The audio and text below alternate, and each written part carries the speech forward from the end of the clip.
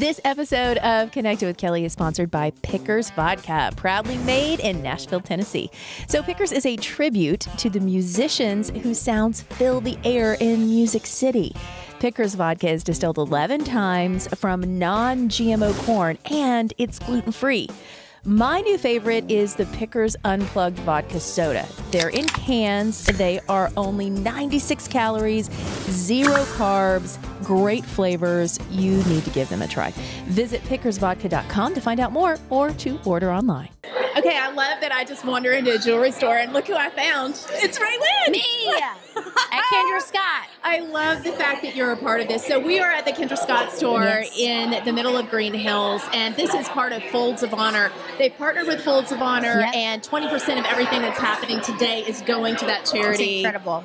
I have known about Folds of Honor for a while. I know this has to be something that really hits you in a soft spot. I love, like, any part of giving back to the military or our military families and communities, I think is so important. And I think what makes Folds of Honor so special is that they focus on education for kids and spouses that have had, you know, come from fallen, who have lost their dad or lost their mom, or, you know, has had to deal with that, or maybe they've gotten hurt. And I just think that that's so incredible to have an organization that just focuses on that.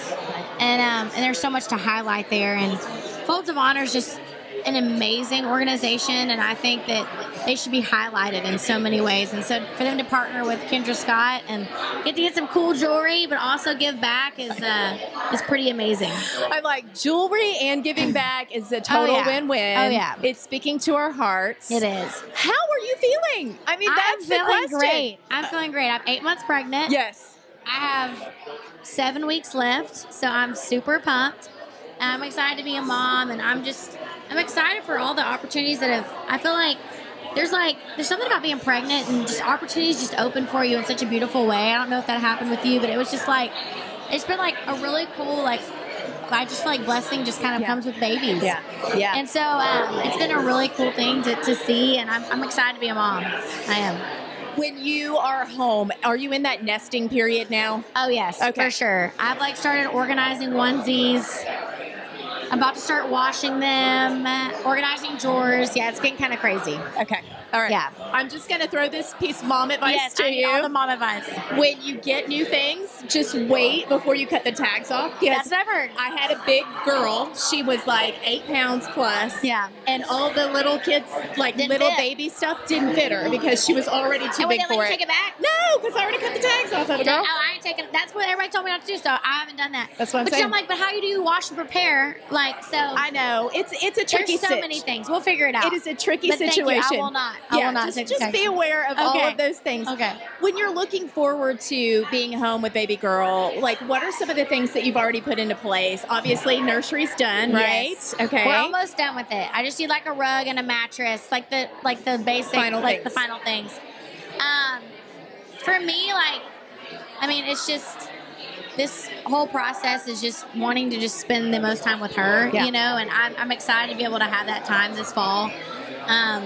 I've gotten to do incredible things, like I said, the beginning of this year, but to be able to just focus on her in September and October and through the holidays, it's going to be so much fun. I'm so excited. Like, I told my husband, I was like, she's coming before Halloween, Thanksgiving, and Christmas, like before all the fun holidays. And he was like, that's perfect.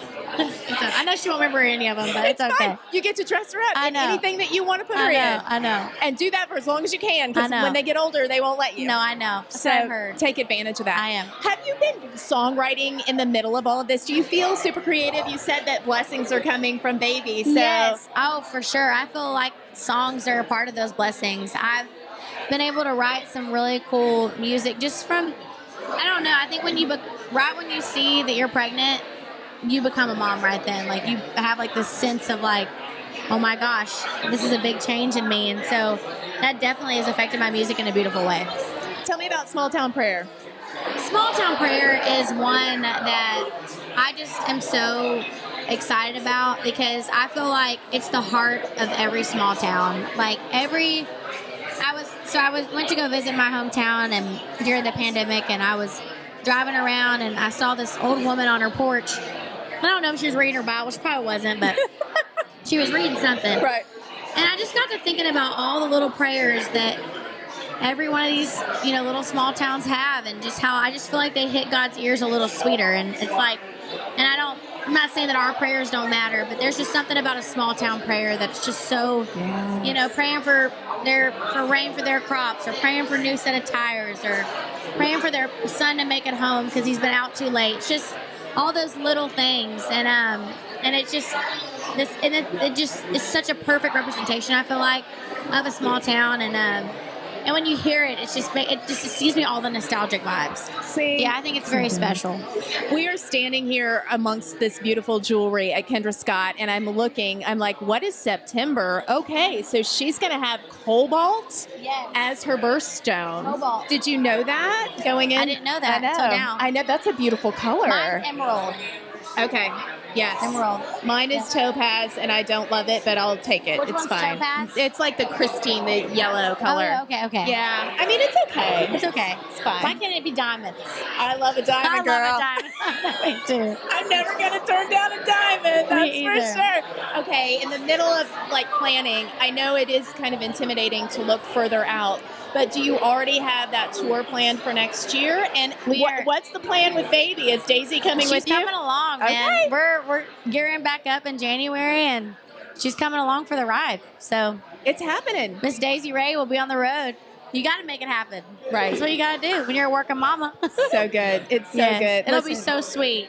I am so happy for you. Thank you. Congratulations. Thank you so much. You look fantastic. I know you're feeling good. Thank you. I feel really good. Okay. It's so good. I love this.